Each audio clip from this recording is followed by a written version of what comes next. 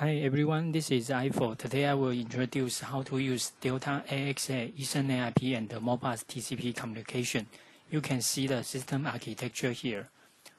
AX-8 works as an Ethernet IP scanner and TCP master, and AX-218 works as an Ethernet IP adapter and TCP slave.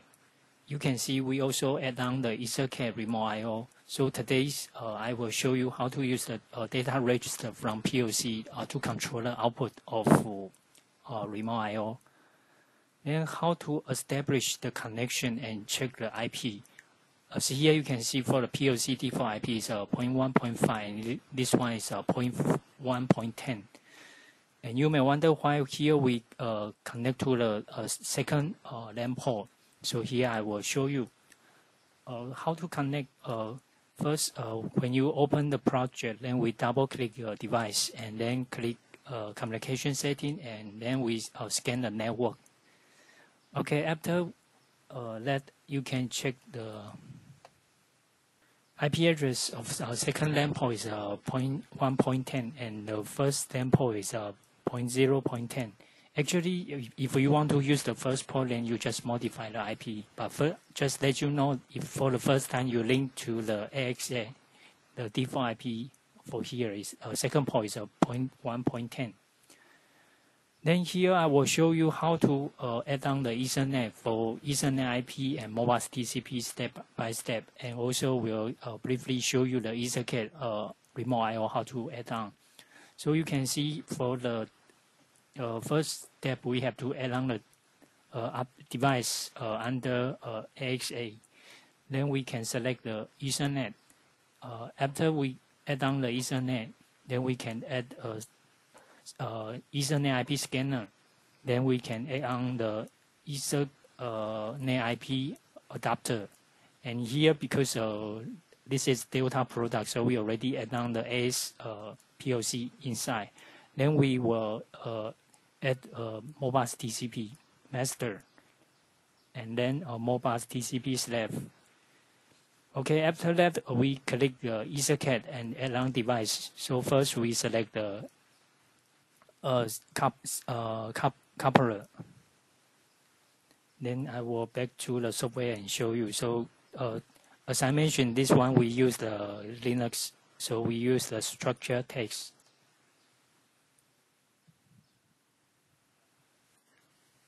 Okay, then we click here and click scan network. So once this one become green, that means we already established the connection. And again, show you here for the IP address. After that, if you still remember, we will add on the device for EtherNet. So here we click the EtherNet adapter and click EtherNet. After that, we have the EtherNet here and add-on device for the EIP scanner. And I think I also add on the TCP master. Okay, after that, we can go to the EtherNet IP scanner and add on device again for the device we connected. So here we select AX-218TX. After that, we move to TCP and select a TCP slave. And we continue to add on the EtherCAT remote I/O. So click the first one, and we can find a system coupler. We add on this first, then we move to coupler and add the device again. For the digital input, we use this one, and digital output.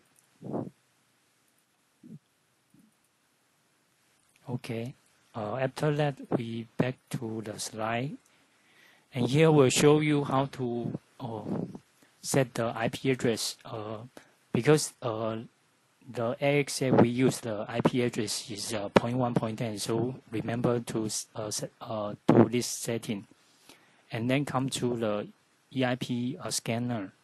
Then this one is for the auto reconnection, and for the Modbus TCP master.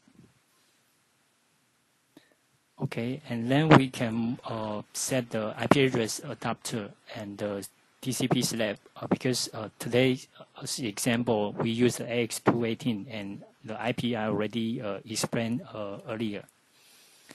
Okay, now we back here.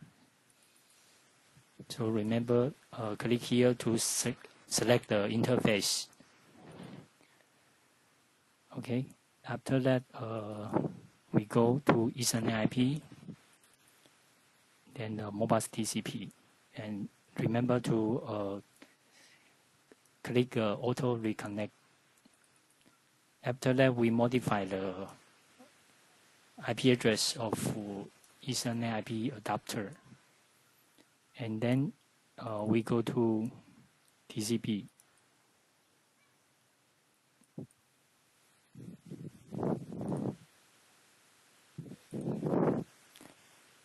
Okay, after that we have to do the data setting. So this one is kind of a data exchange function. So first one is for the Ethernet IP. So you can see here we got the input and output. And the unit here is a byte, so that means 100 word. And we, for the starting address is D1000, and for the output is mapping to D2000 of ASPOC. Then come to the TCP portion. As you can see here, we use the read, and the address here is 0. That means D0. Okay, and this one hexadecimal 64, so that means D100, and we define the data length is 100 word. Okay, and later we can define the variable mapping. So let's go back to the software. So we can click the connection, and then you can see the mapping data is over here, and we modify to 2000. This one is up to your application. Here I just give you an example, and you may wonder how to edit the RPI or something. So you can just click the edit connection, so you can find this information: the RPI, the timeout, and the connection type. Okay. After that, we click OK. And you can define the variable. Sorry, let's do it later. And then we come to the TCP. And now we add on. So first we use the read. And this address is D0, so we define 100. And then we add on for the multiple writes. So we select the function call 16. And the address, we define 100. Okay. Then we back to the Word file. So here we will define the variable. For Ethernet IP, we define the remote I/O input to the first part of first input, and we can define the status read DI to map the status from remote I/O module to the Ethernet IP communication. Then come to TCP parts. We define a digital output. Let's say a PLC get the status from AX-8. So here actually we will define to the input. Now I will show you why we use the Modbus address 0 because we map the data to data register, and you can see the hexadecimal address start from 0. Okay, then now let's back to the software.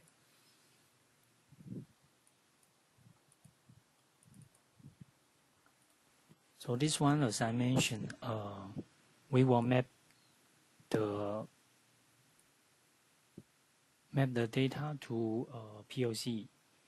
So we should define the input and output first. So first of all, we define the input.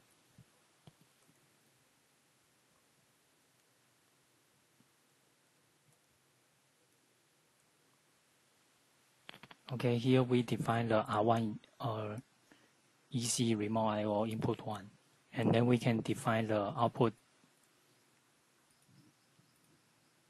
to the first output, also R1.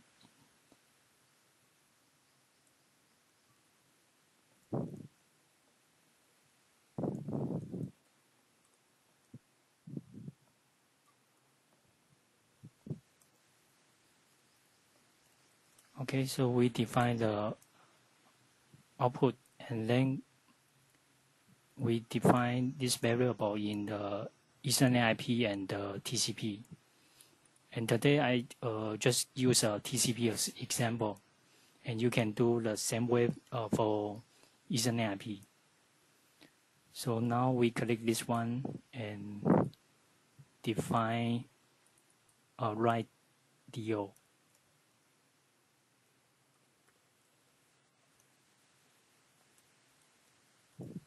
Okay, after that, let's write the simple program.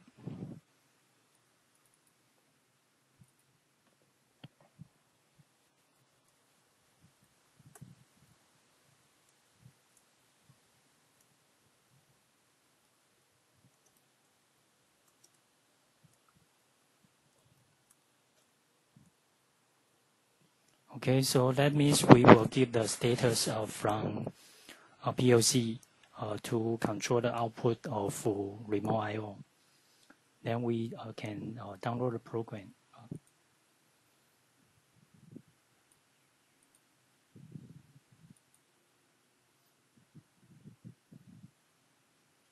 In the meantime, we can open the ISP shop, check the connection status, and then we can add on an empty POU. Then we create the device monitoring table. And here we use the D0 and switch online.